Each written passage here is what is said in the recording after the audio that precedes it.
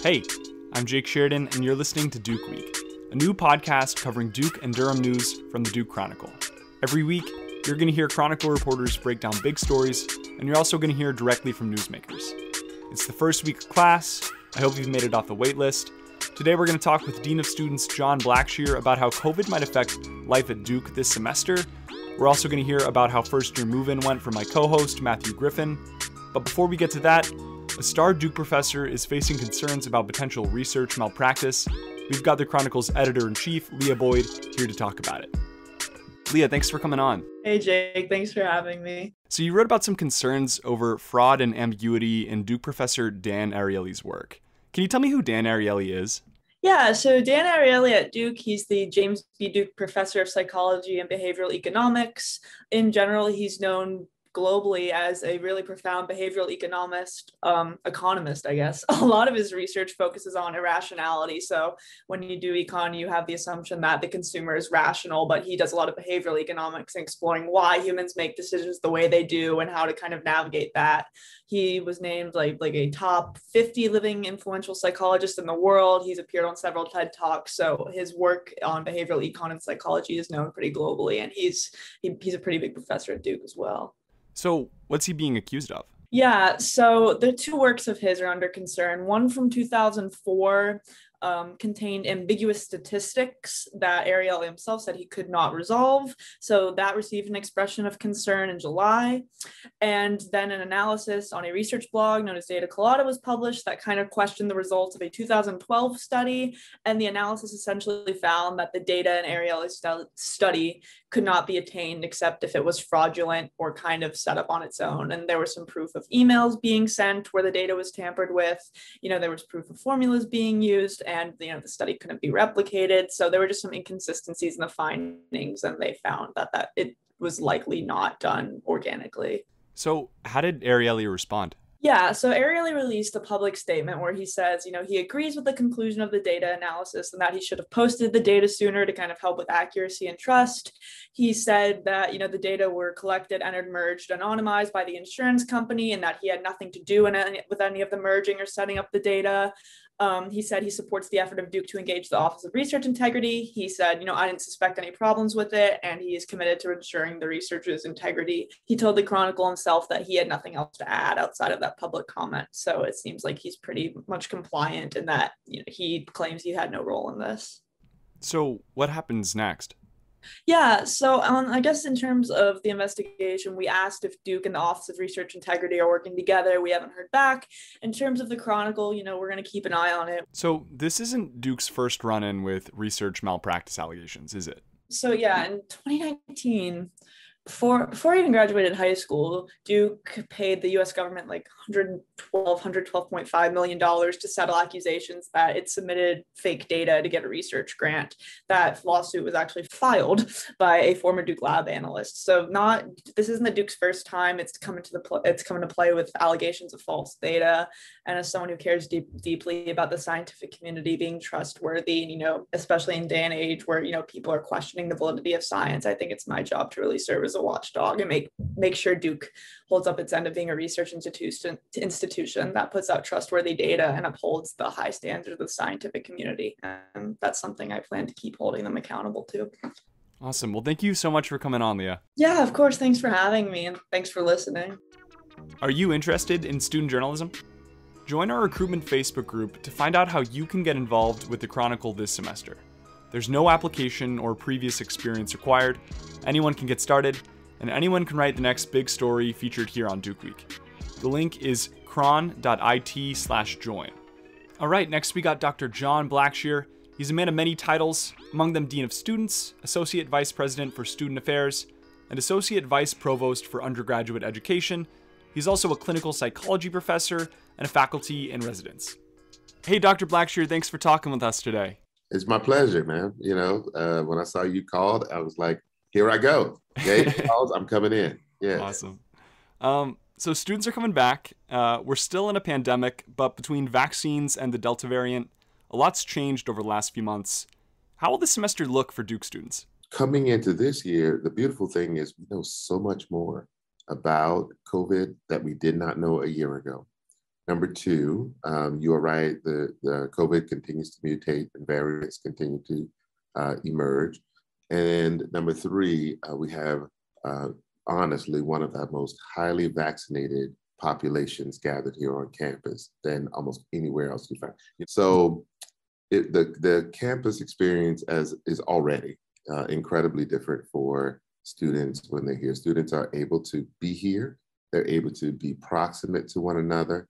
And my expectation for how this will look different is there'll be a lot more opportunities for students to receive their education in person. So we are obviously going to the in-person classes, and there are opportunities for students to gather and build community. Much different than it was last year, but we will still have to do a lot of those things using risk mitigators like masking, and strongly encouraging those things, and eating outdoors together, just so that we can sort of stave off any widespread infections with the COVID variants. So what are the rules for students this semester? Right now, the rules are in common spaces, especially in dorms, students are expected to be masked. In your dorm room, obviously not. And when groups are gathering in large groups outdoors, we'd like to see folks masked. But some of the other rules from last year, like number of people you can have in your house, those aren't on the books right now, are they? So as far as you being able to invite people into your room, or the number of people who can be in your house, or the number of people who could be in a common space, those restrictions aren't in place. That doesn't mean that they won't be enacted if we see spread in a way that we have to mitigate infection among the body. You mentioned that things could change. Of course, cases could go up or down. How might policies change throughout the semester? I think that if we are doing our part here in the community with masking, and we see testing trends that show our students are doing really well, things could really relax, right?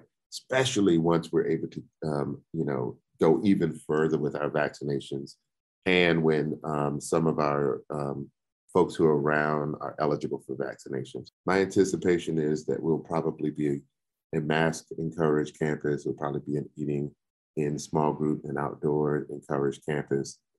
Definitely mask in the classroom campus. I don't see us relaxing like masking in the classroom or something like that.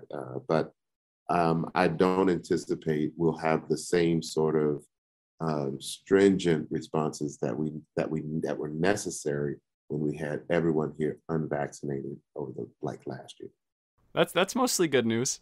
and again, now who knows? There may be a variant that comes through that breaks through vaccinations in ways that we don't anticipate currently. I'm telling you, I have been incredibly delighted. Masking is a part of our culture now. It's not as foreign as it was last year, where folks just, they toss them on. So I think that the good news is people seem to get it. Do I expect everyone to be perfect? Absolutely not. We're all human beings, and we've been living in the state of pandemic for a year and a half. And we also are, again, in this space, we're a highly vaccinated population, but we still have to be sort of vigilant about the spread, because the vaccines will sort of protect against, potentially fatal disease from COVID, but it doesn't, protect against catching it. It doesn't protect against spreading it. And it doesn't protect against spreading to potentially the vulnerable among us. Thank you for joining us, Dr. Blackshear. It's been a pleasure, man. I appreciate you. All right, so we have Matthew Griffin here. He is the former editor-in-chief of the Chronicle, and he will also be co-hosting this podcast, DukeWeek, with me. Matthew, how's it going? It's going great, Jake. Thanks for having me on. You went and checked out first-year move-in this week. What do you see? I think the part that was most noteworthy was how normal it looked. It looked a lot like a first-year move-in in past years. You have first-year advisory counselors in neon colored shirts, lugging boxes around, screaming, cheering, singing along. You have a long line of cars on the East Campus quad as parents and students wait to have their belongings moved into their dorms.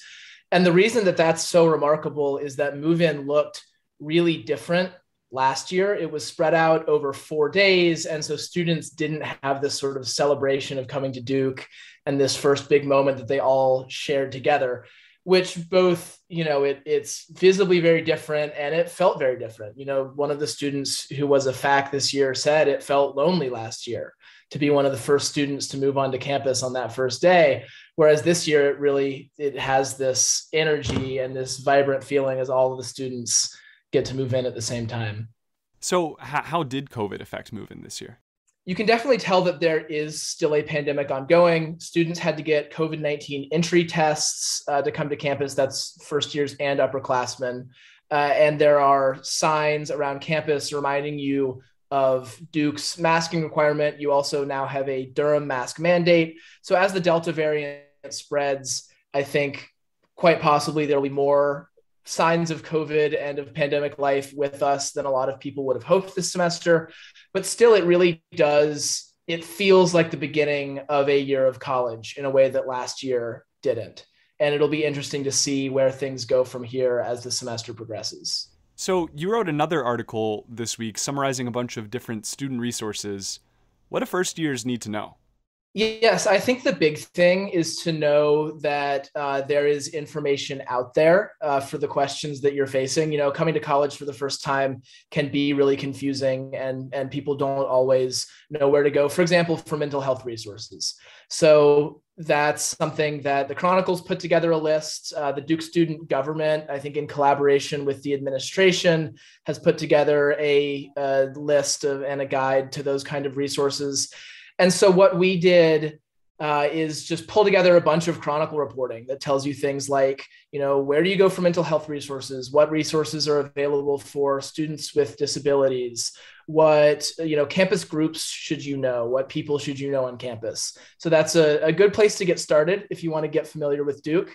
We also are always open to suggestions. If there's something that you find confusing about coming to college that you don't find past Chronicle stories about, email us. There's a tip page on our website. Tell us what you want to know. Well, thanks for coming on, Matthew, and we'll see you next week when you're hosting. Thanks so much. Talk to you soon, Jake. In other news this week, 84 attendees of the annual K Academy adult basketball camp were potentially exposed to Legionella, a bacteria that can cause a serious lung infection. No student athletes were exposed or infected.